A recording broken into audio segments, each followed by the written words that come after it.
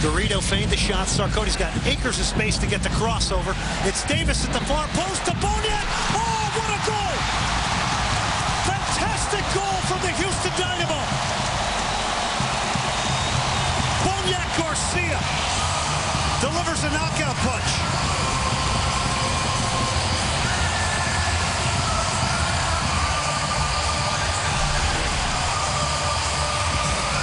He sees the ball goes wide. Kobe Sarkody picks his head up, and he sees Brad Davis coming across. Brad Davis knows he can't score from that angle, but so does Boniek Garcia. He changes his movement. He was going to that near post.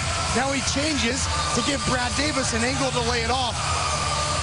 And there's nothing else to be said about that finish. Inside of the foot, upper corner. Sean Johnson has no chance, but you talk about Brad Davis and Boniek Garcia and their chemistry. They both read the game. They both see the game the same way. You see it right there.